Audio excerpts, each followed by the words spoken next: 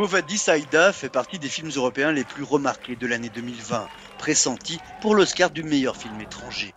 Sa réalisatrice, Jasmila Zbanic, avait gagné l'Ours d'Or en 2006 pour Sarajevo mon amour, qui portait sur son pays, la Bosnie, et sa ville, Sarajevo.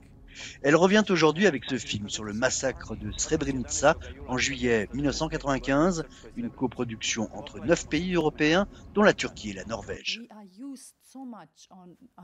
Nous sommes tellement habitués à penser hors des sentiers battus parce que faire du cinéma en Bosnie où il n'y a pas d'industrie, c'est devoir imaginer et créer des façons inhabituelles de faire des films.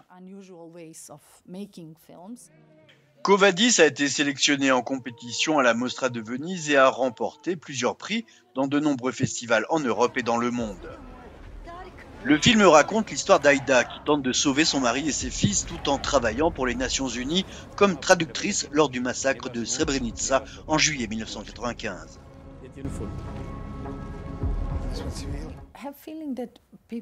J'ai le sentiment que les gens pourraient s'identifier à ce moment qui s'est produit dans le film où vous vivez une vie normale et où soudain tout s'effondre et il n'y a plus de sentiment de sécurité.